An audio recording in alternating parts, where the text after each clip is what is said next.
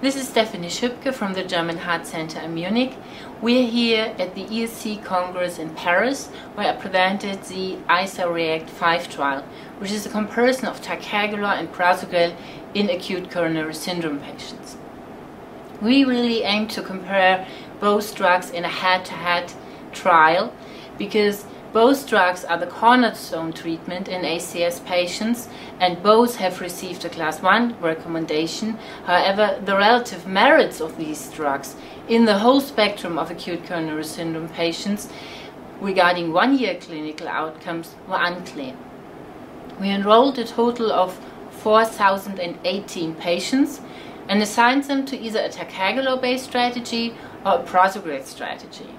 The trial was investigator-initiated, randomized, multi-center, open-label, and patients were enrolled in 23 centers, 21 in Germany and 2 in Italy. The primary endpoint was a composite endpoint of death, myocardial infarction or stroke at 1 year after randomization.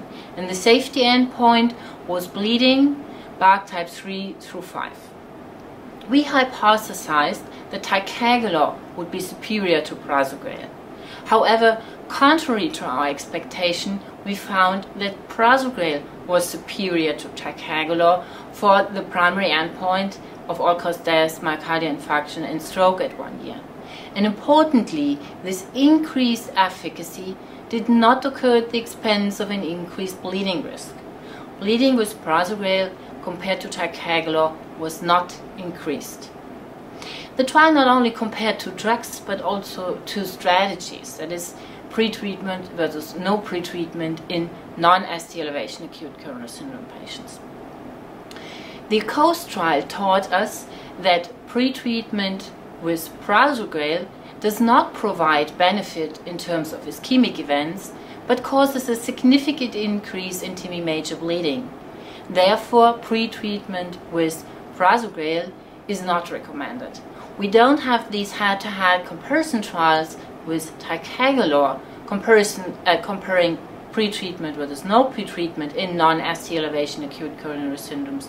But based on the design and the results of the PLATO trial, guidelines recommend to use ticagrelor if pre-treatment is intended. So we use these recommended strategies in non-ST elevation acute coronary syndrome patients also in ISAR-REACT 5, that is pre-treatment with ticagrelor versus no pre-treatment with prasugrel.